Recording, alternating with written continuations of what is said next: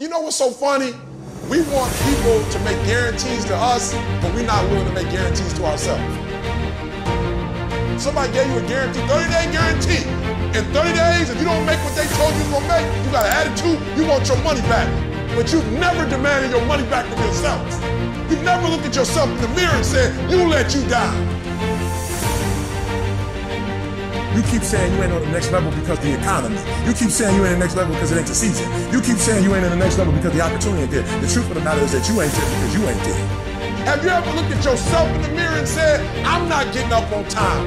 I'm not going to work on time. I'm not putting in 120% when I'm at work. I let me down. And there's some of you, you know what you want, but you are not personally willing to do the work it takes to get it. What you're trying to do is do what you've done on this level and get the next level. You like, I'm getting up every day. I'm putting in 2.5. I'm putting in 3, and I'm not getting the opportunity. The opportunity might require getting up and working out 3.5. It might require you saying no to your friends. It might require you changing your diet. It might require you moving to another city. Whatever it takes, you gotta be willing to do it. And you keep saying you're not there because of something else, because it's easier to blame somebody else. That's the problem with some of you. You always want to hold other people to the fire, but you're not holding yourself to the fire. You owe you an explanation. You owe you an explanation. You need to look at yourself in the mirror and say, why are you only giving 50%? What's wrong with you? You need to put yourself on punishment. You need to tell you no more TV, no more snacks, no more desserts, no more alcohol, no, we working out now. You need to tell you that you owe you something. We tired of this 60% you. We tired of this crying you, this complaining you. We tired of this version. Greatness is in you. You are here. You here. Leave your doggone mark. You here. Do something. So whatever you gotta do, you do it.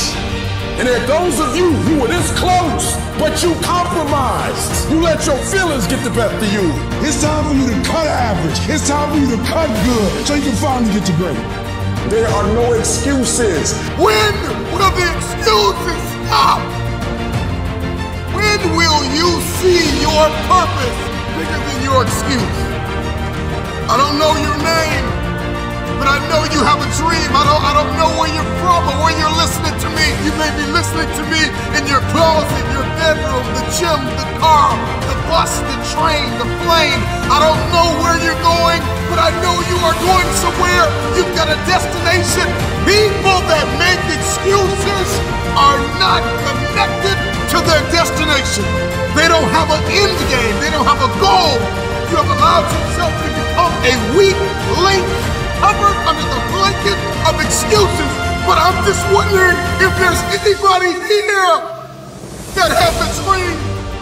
And if you've made your excuses bigger than your dream, the time is now to apply pressure. It may not be easy, but it's not impossible. This is not a I feel like it today. This is not a I'm motivated for a week. This is an every single day mentality. You may have to work 3 times. You may have to lose sleep.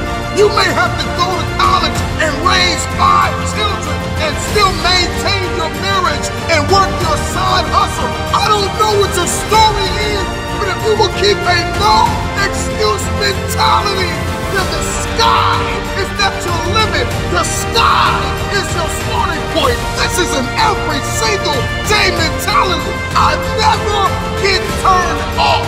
Every single day, I want my destiny. I want my dream.